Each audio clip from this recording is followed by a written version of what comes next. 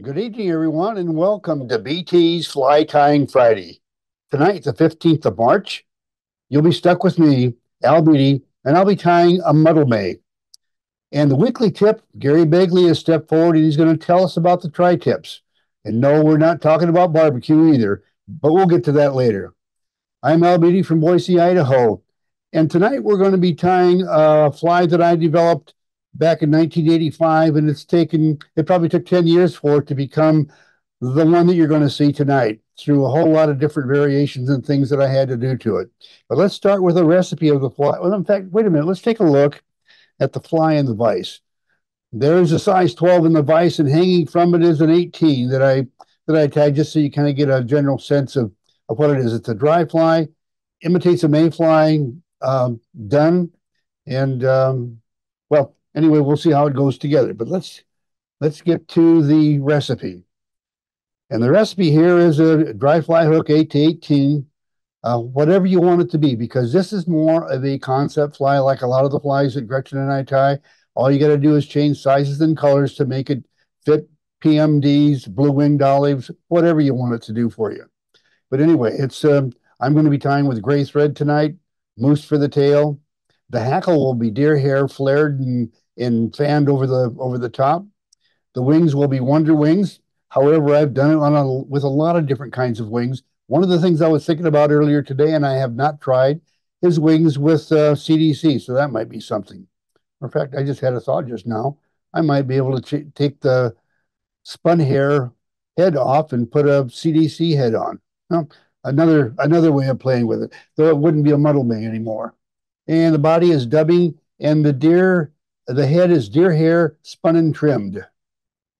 And let's get back here and take a look at the materials area. And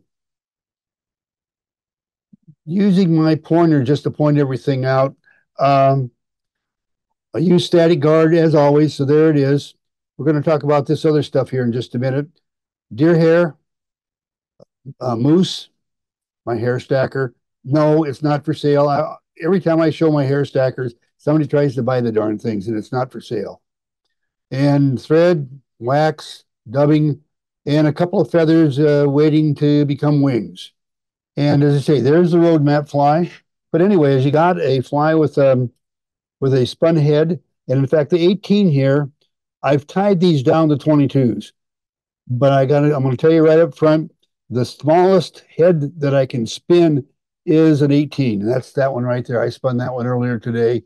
And quite frankly, I struggled with it. My fingers are not quite as nimble as they were a few years ago. But anyway, and when I tie them in sizes 20 and 22, I flare the head in place and then just trim it. They look the same, but there's just not quite enough room on a size 20 to spin the muddler type head. Now, one of the things about this fly, it looks like, in looking at it, like the wings are right out of the hackle, and the tail is pretty sparse. It's extra long. All of these things have come about through trial and error and so forth. And let me explain to you how this actually came about. Back in the good old days, when we didn't have but maybe 1,000 Hoffman capes a year, getting hackle was a real problem. Getting grizzly hackle was next to impossible. Frank Johnson is a fellow that was with this organ with the Fly Fishers International Fly Federation of Fly Fishers for many years. Good friend, and we often bought hackle from India, and we get together from time to time to clean the hackle once it arrive, and then split up the goods. And I would have lots of India capes, but it was really a bear getting any hackle much smaller than a 16. And that would be sometimes it would take 3 or 4 feathers to tie one fly because of the shortness of the feathers. Well, back in the day, I finally made connections with a guy in Plains, Montana. His name was Hugh Spencer, and he had a small farm, and he raised about 100 birds a year, just more or less as a hobby. Fly fisher that let his need for feathers kind of run away from him. Anyway, I used to fish over in that area all the time and ran into him in a restaurant in Plains, Montana. got to be friends. And anyway, I contracted with him to get his hackle. Well, I'll tell you what. So I'd tie flies for a good portion of the winter, putting no hackle on the flies. So, as an example, this particular fly came from an Adams, and I had a stack of a whole bunch of Adams that was slated to go to a fly shop in a couple of months with no hackle on them. The wings, tail, body, everything was there, but no grizzly and brown hackle. And I was just every year I would sweat bullets that I'd get my hackle in time to meet my commitments to my customers. And one day a friend of mine was sitting having coffee and while I was tying up these bodies, and he says, you know, Al, you ought to put a muddler head on that thing, then you wouldn't have to worry about the hackle. Well, one thing led to another, and we did. So we just took an Adam's body that was laying there on my tying desk and spun a muddler head on it with the collar and took it out and fished it uh, several weeks later. It didn't land on the water real well. It wasn't balanced the way it needed to. It landed on its nose pretty bad. But so we started looking at the design of the fly and what came from that original Adams evolved over the next 10 years. And we'll go into it right now, and I'll explain as I go along just what we're doing and why we're doing it. Because every part of this fly has the material has a reason why it's positioned where it is and what its purpose is. Besides fooling fish, it's also has to serve functions of balancing the fly. Because, like I said, one of the problems that I ran into is the doggone flies when I just tied a muddler head on an Adam's body. Is that the fly would most often land on the water on its nose, and that was because there was an awful lot of material towards the front of the hook, not very much towards the back. Well, so the first thing I did is what I'm going to do right now on the tail. I'm going to slip over here, and first I'll grab my stacker and set that over at the tying area. And I'm going to get in here and get some of this mousse. And I don't need a lot of mousse because I want a sparse tail. But one of the things, if I reduce the number of fibers in my tail, one of the things that I'm going to have to do, let me get over here at the trash bin and get the waste cleaned out. One of the things that I'm going to have to do is to make the tail longer to compensate for the fact that there's less numbers of fibers in that tail to balance the fly. So that's what I did. The first thing I did is made the tail longer. Let me get this ready to stack, and then we'll tie on a tail. And yes, and I've tried hackle fiber tails, and to be very honest with you, that works doesn't even do as good a job as the mousse because it's lighter in weight. And no matter how long I made the tails, didn't seem to help any in balancing the fly. But you'll see as things went along that anyway. Normally, a mousse tail is as long as the shank of the hook. Well, this one I'm making it. Well, it's probably a hook and a quarter. So I'll just tie it on there, wrapping back towards the bend of the hook and coming back. So I got my mousse tail in place. And as you can see, that's quite a bit longer. So not only it has a little bit more weight and it has a little bit more leverage on the front end of the hook because of the fulcrum action, if you will, leverage action of the longer material there. But anyway, let's trim off this waste.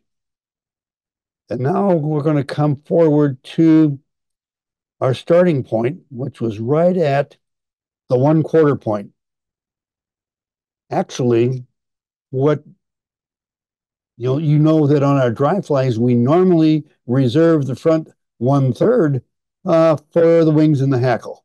Well, you can see that this hackle is placed all in one spot rather than spread out like a hackle is on a regular wrapped sort of a hackle. Now, I am going to go back over to my materials and get this deer out.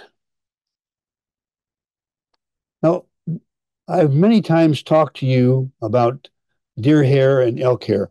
Their properties are the same, and where they're located on the animal is the same, but the coloring is not always the same from one to the other. In fact, here's a picture of a deer hide, and there's an elk hide. You can see that they both have a dark strip down the backbone, and that's where the good wing and tail material comes from, um, or the or hair wing flies like a wolf or a humpy. One of the things that I discovered, I tried to use that kind of hair right off of the backbone. It was too stiff for what I wanted it to do. So instead of taking hair along the backbone, like I did here, I have to move down into the top rib area, close to the backbone, not close to the belly, but closest to the backbone. That's what this is right here. Is it's got some nice light gray hair along here that will flare and spin, but it's still out on the tips. It's got some that will flare some more than on the backbone, but yet I call it in between hair, and I don't know what else to call it. I'll get some out here. I'll get a bundle out to. It's a little bit crooked, so I'm going to take some crimps and put in that just to straighten out that curve in the hair. And now I'm going to slip back over to the waist bin on my way back to the vise. And clean out the trash. All right, that looks pretty good. And get over here. And just put this in the stacker to stack. Now, one of the things that we often do when tying our hair wing flies is we talk about layer one, layer two, and all of that stuff because layers one and two have different properties than layers three and four. Well, one of the things in this fly, because we want the hair to flare, we don't really care about layers three and four and all that stuff. We're going to put it on and flare it anyway, whether it's one, two, three, or four. So all you want to do is get rid of the short stuff and the trash. And I'll just take this out of the stacker after getting the fibers all lined up. And how much do I want in my hackle, the bundle? Well, first, I got a bad one right here I need to get rid of. There, it's gone. Good. What we do is we take and just hold this and press it and see if the bundle is about the same as, as in width as the gap of the hook. And that's just about what we want right there. So that's perfect. If it was more, I'd get rid of some, and if it was less, I'd have to add to it. But anyway, the length that I want this to be, another bad hair right there. There we go. It's gone. The length that I want this hackle to be is about as long as a complete hook. So I'm going to measure it for length, set it in place, and bind it right on top of the hook, right there. With several really tight wraps.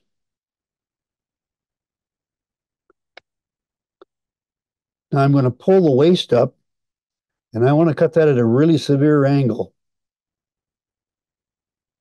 so that I can spread out those fibers and make a nice taper to my body. Now, one of the things about wrapping over those trimmed ends, let me zoom in just a little bit. You see these trimmed ends right here? I'll guarantee you, you're a better person than I am if you can wrap over that and capture all of them without little stickies poking up and coming up through just like right there. Darn things. Now, I don't know if I can get those back under control or not, but one of the things that I have learned is I can kind of keep them pretty well under control if I take my fingers and hold them right on top of those ends, and you can just barely see the place where I'm going to wrap the thread as you look past the thumbnail.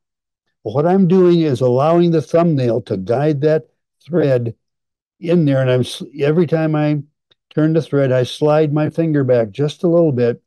As I wrap back over that, I'm capturing all those trimmed ends so that I end up with a nicely tapered underbody without any of the stickies showing up.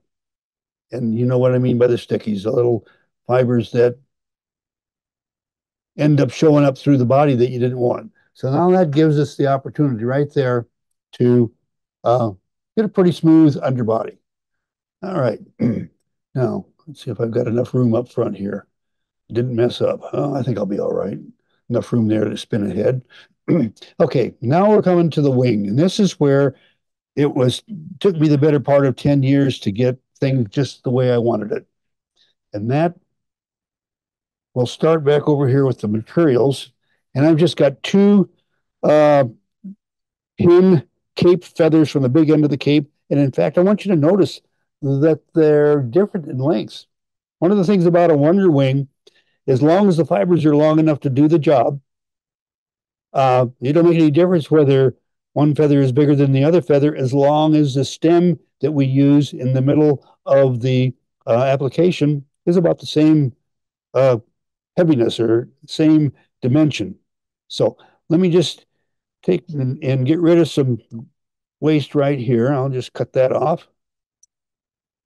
And I'll cut this one off a bit.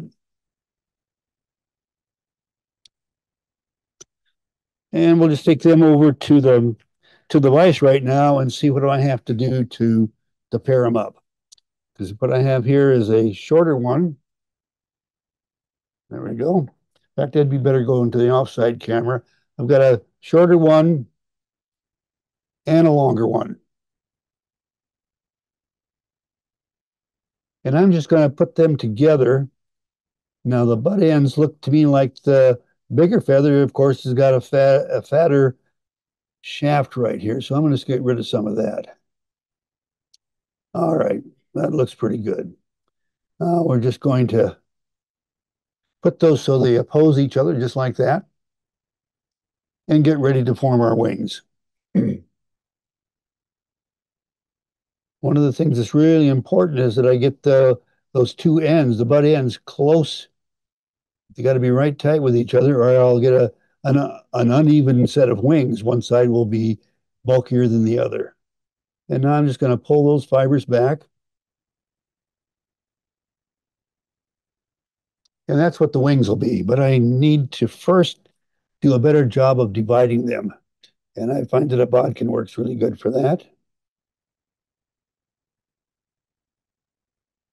That way I can divide the fibers top and bottom of the. Now let's see, do we have a, yep, that's a good one.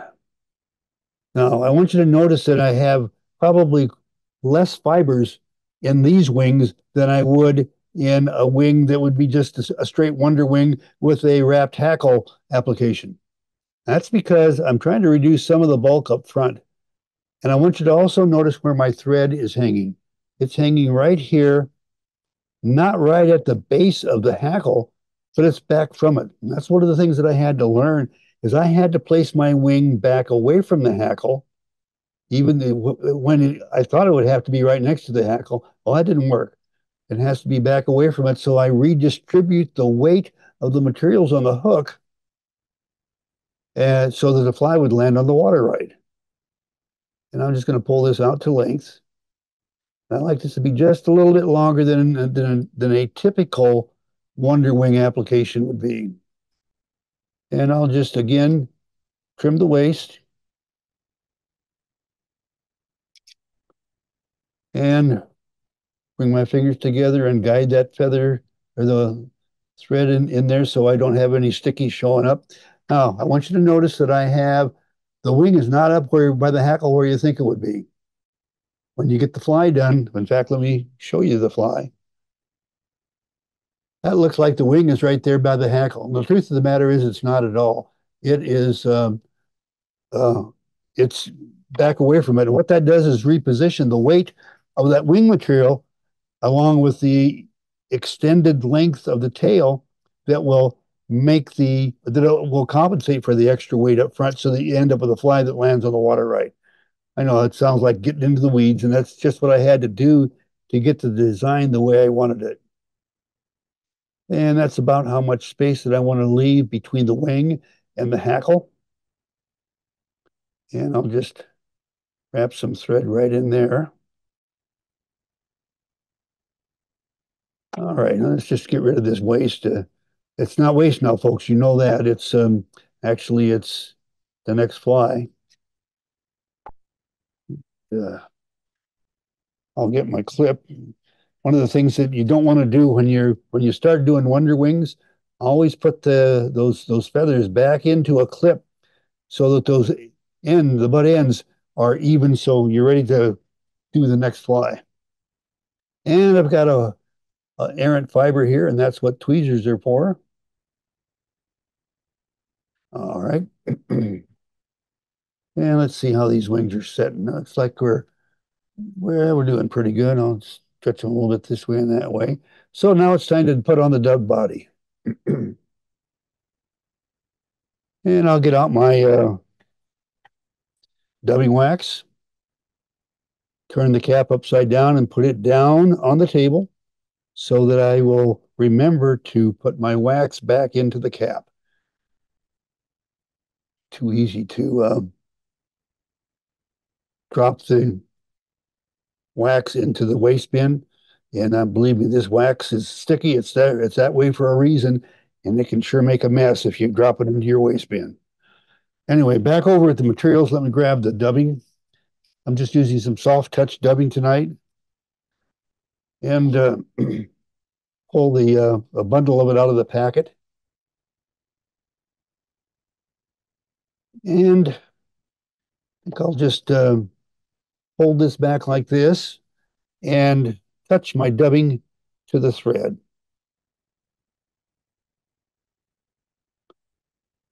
Just let that wax grab a layer of dubbing so that we can go ahead and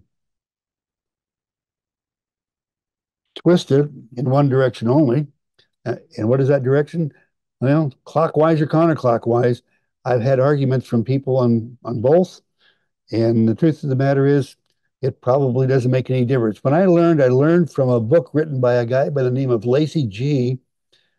From the Herders Company where I got my original fly tying kit, and he said, "Wrap in one direction only." Well, I for a lot of years I wrapped counterclockwise and managed to survive, even though I had to keep tightening my dubbing all the time. And then uh, somewhere along the line, about 20 years ago, I learned that clockwise was the better way, and I finally broke a bad habit of going the wrong direction, and it now my dubbing doesn't come loose anymore. I can't understand how that would be. Joke, guys, joke. Okay, now what I'm going to do is now we're at a point where some of our materials are going to have to do more than one job, just like we've done all along. The wings are the wings for the fly, but they're positioned so that they help balance the whole thing. And I'm going to push my hackle fibers back, pull the thread forward, and wrap a small cone of thread in front of and tight against that hackle. I'm really building that up, but I don't want that cone of thread to come too far forward. See how I got that shape back pretty well? But let me zoom in here. You still see I have quite a bit of bare hook right here. And that's what I'm going to do is I'm going to ease my thread forward right there.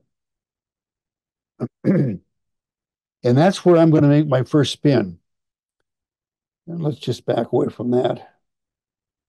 And let's go back over to the materials. And I'll get a bundle of this deer hair. And I don't even need to stack it, but I do need to get rid of the trash but I'll be using this end right here where it's nice and light gray, and that means that it's more porous and it will flare and spin a lot better. But let me just hop over to the waste bin on my way back to the vise and clean out the fuzz and the fluff and come back over here. And now we're ready to spin this around the hook.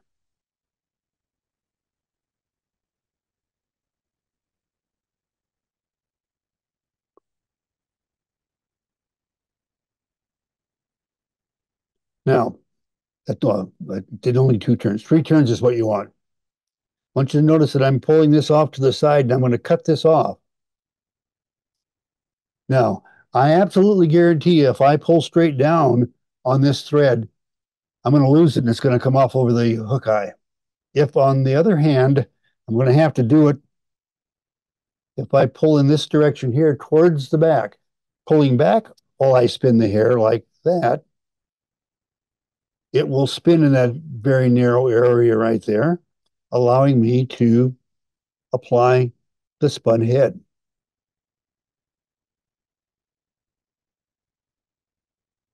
And now I'm going to bring my thread forward to tie off. And now remember that cone of thread there that was standing up the hackle? It serves another very important function right now. But first, let me finish off the fly before we trim it. And I'll do a whip finish now. And another. And I'll take my scissors and just use the edge to cut that off. Set that aside. And now let's just kind of dress all these hairs forward. You can see right back in here. Let's see if I can bring that up so you can see it. You can see the short ones that I cut off there as compared to the longer ones that are towards the front. So, and then of course we've got our hackle right here. Anyway, I'm going to start on the bottom and I'm just going to trim this flat.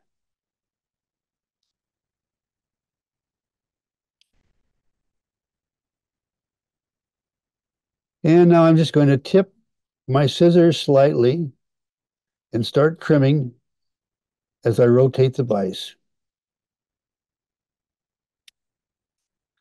And remember, we're going to talk about that cone of thread, not only standing up the hackle, but serving another function here in just a few minutes.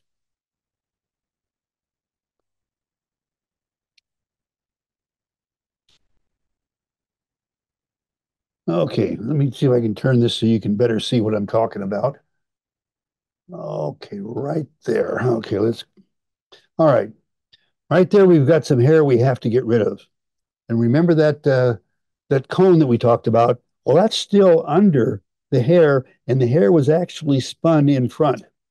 So what I have learned, the easiest way to trim this and not cut my hackle is to lay the scissors in flat, and I'm going to exaggerate the point and then pull back and not actually do it. But you put the scissors in flat, push down, and push the scissor points down like that. And those scissor points are crossing over the cone of thread, not up against the hackle. If you just keep it straight like this, you're going to be cutting your hackle off too. So anyway, now that I've thoroughly confused you, let me just get over here and start pressing down, tips down, working my way around.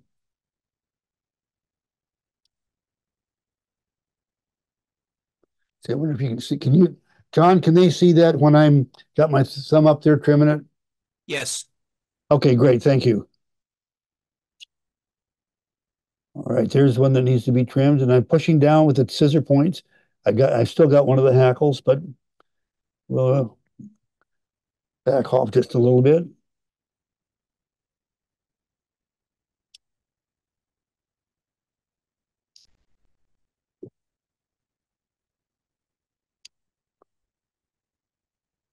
Okay.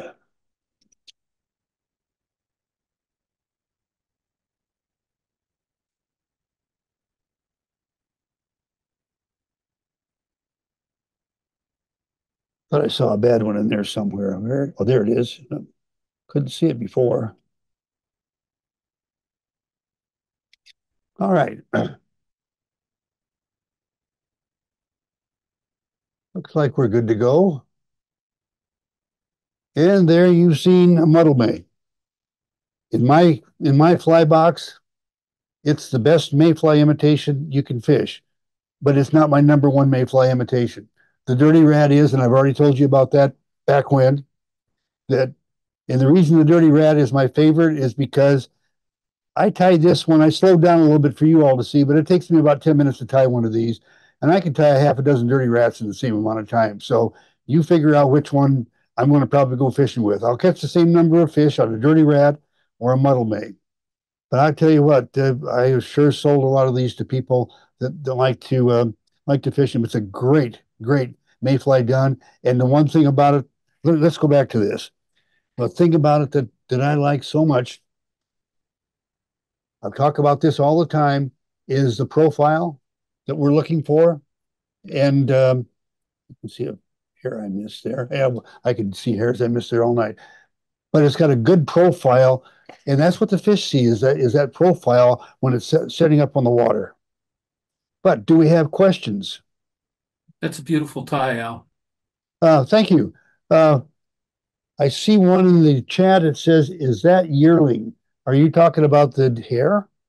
Yeah, the deer hair, it looked long, so I was wondering if it was yearling deer. Uh, it's the right color and texture that I wanted, and I bought the whole hide at the time, and it looked to me to be an adult, and that's what I can tell you. If it's yearling, I don't know. It sure didn't look like a yearling, and like I said, I bought the whole hide. Hey Al, this is Jerry. What colors do you tie the body in besides that? What colors do mayflies appear in? Oh, okay, the olives and okay. It, all this is, Jerry, is it is a concept fly. It Yeah, floats okay. good, but yet has the profile for spring creeks, and you make it the size and and the color you want. And then and as an example, Yeah, the moose tail is beautiful. That's oh, there's one that I tied this afternoon. There's a 12, and then there's one you'd probably go fishing with quite a bit. It's an 18. yeah, okay. Thank Al, Aaron wanted to know if you use different colored wings.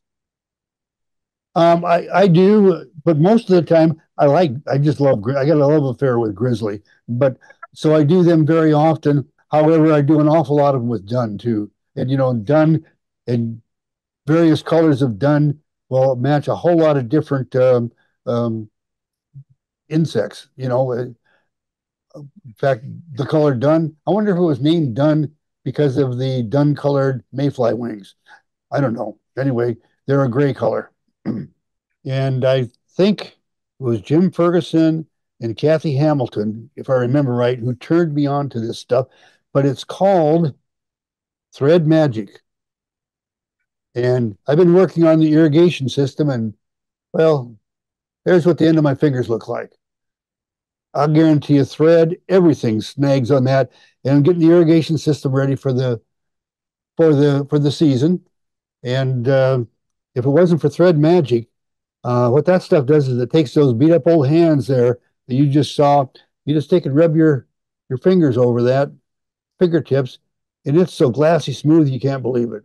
And I think that's from the sewing industry or the needlepoint industry or whatever. But it's, as far as I'm concerned, they made it for fly tires. Anyway, so you get that on Amazon. I think it's about $10. Well, I've been looking forward to this ever since I communicated with Gary Begley, and we're going to be going into the weekly tip. And yeah, Gary Begley is going to be talking to us about tri-tips. And it's not barbecue, and I'm really wondering just what could this possibly be? Okay, why don't you tell us about it, Gary? Okay. So the try part that I was talking about is I got three little tips. He emailed me at the beginning of the week and asked me if I'd do the tip. I thought, well, sure, I'll do the tip. Then reality set in. I thought, what the heck am I going to do? So the answer I didn't find right under my nose, so to speak, but it was on my tying test. I'm gonna share three things that I do just about every time I tie, and hopefully some of you will be able to utilize them. We're going to switch cameras over here.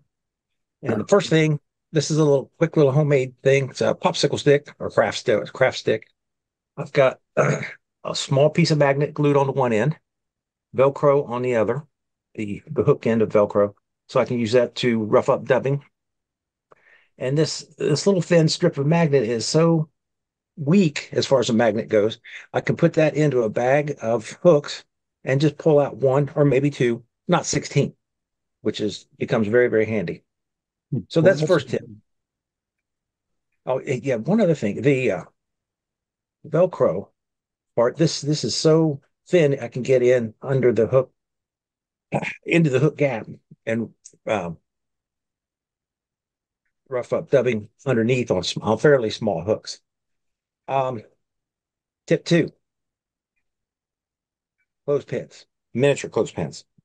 I've seen we've all seen Al and Gretchen use little metal clips, and probably some of you do as well. This is just an alternative. And I just got finished demonstrating a scud pattern. And the way I lay things out when I'm going to do a demo is like so. Just put them in the clothespins. There's the hook with weight already on it. There's my rib material and scud back I used and some dubbing. I found a long time ago, if I put some dubbing in a clothespin, when I come back to get it after I've laid it down, it didn't disappear. It stayed there. And I used some coq-de-lion for the antenna on the scud. And of course, I use something similar. Well, actually, the same thing. I just put a lot more material in if I'm going to tie a dozen of them from a box, for example. All right. Tip number 3. That is a spool hand. I don't know if any of you have heard of them. Probably some of you have. What this is, it's a very handy tool. Some elastic. There's a bead inside here. And you can see the hole in the center of the bead. And what this goes on is our spools, the 1-inch spool materials that we use, like wire, for example. And of course, the material goes up through the hole in the bead and stretch the elastic around it. And I can pull this out. If I end up with more than I wanted, I can just roll it back in. And that keeps my spooled material all on the spool and not splaying out all over the place. And I've got I use it for lead or non-lead, either one. Tinsels, Mylar tinsel. This is a brand new one that I just opened up today for this demo. And of course, they have the material crammed down in between this orange cap and the spool. And you all know probably what it does to the material like this. Instead of it being nice and smooth like we need it, this last part is just going to be unusable. But you notice I can run it right back in and keeps things under control. Gary, is that shrink tube around the bead? I don't know what it is. There doesn't seem to be a seam around it anywhere. And shrink tube is what first came to my mind. I really don't know what he used. But if you're interested, there's the card. It's spool hands. I'll zip in a little bit here if I can.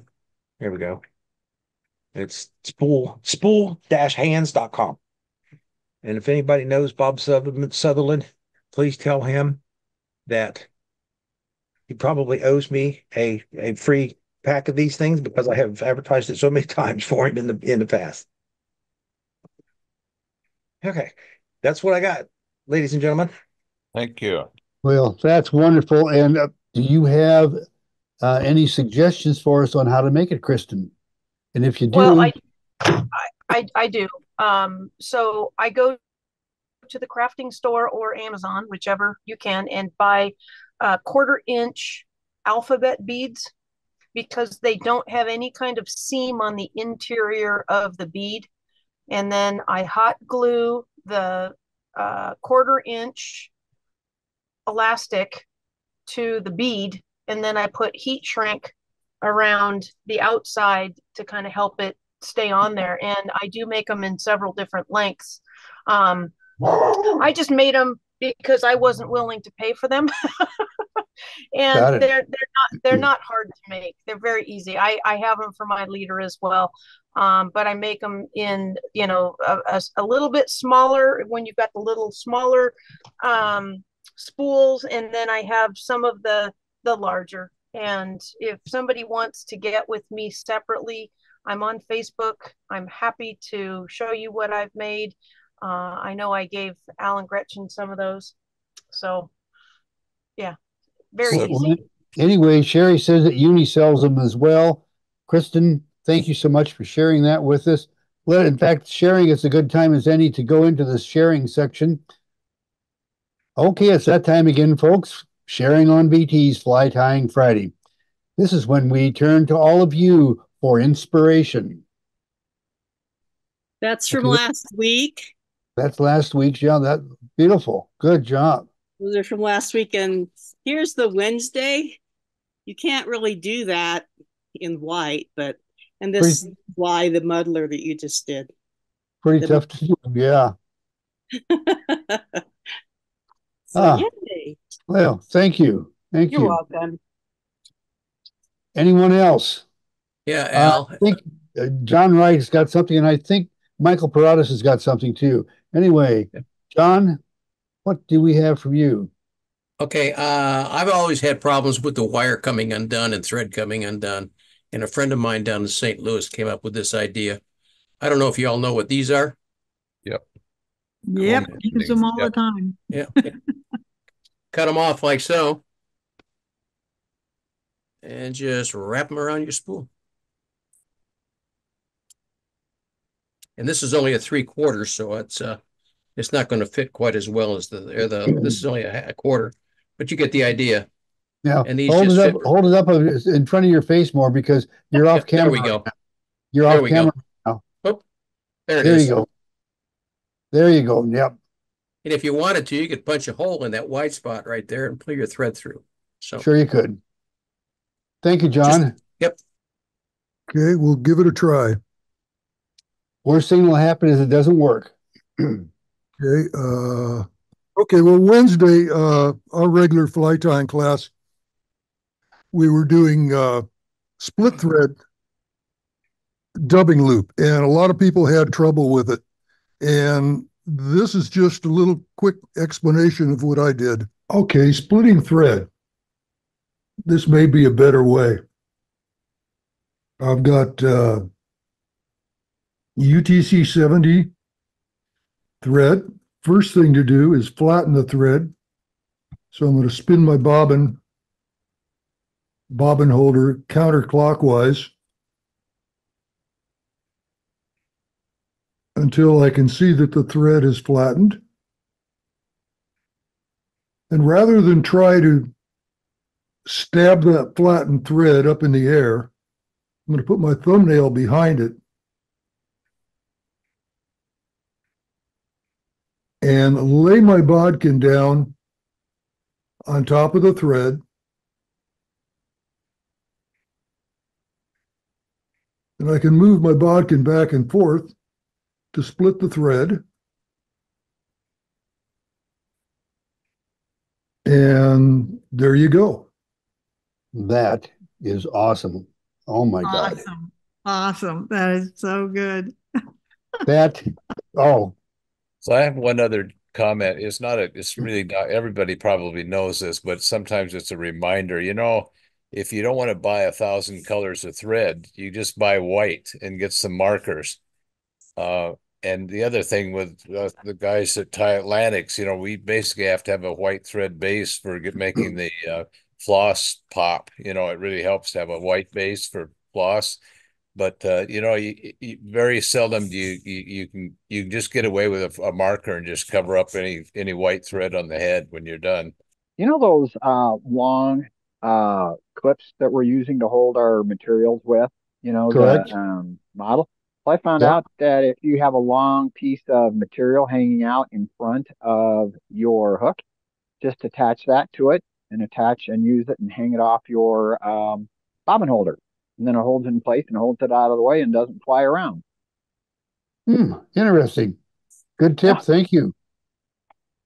I've been working on cicadas, getting ready for this epic hatch we're going to have this year. And started playing around with different foam products and found this foam clay on Amazon. It's in a plastic bag, keep the moisture in, and you can make just about anything. Poppers, but that's the cicada bodies I've been making, and that's the finished product. You can see you can get a nice shape. Takes about 2 days to dry, and it dries hard, just like a foam. You can sand it, paint it as well. Wonderful. Really good product. Do you put it on a hook and then let it dry so you can sand it on the hook for a popper or something like that? Or I've actually been forming them and laying them out, and then I'll turn them over after one day to let the underside dry, and then attach them to the hook on the back end. let me grab a pin and you hold that thing up again. But it dries really hard. You could cut it with a razor blade, sand it, however you want to do it. Hey, David, how well does that stuff float?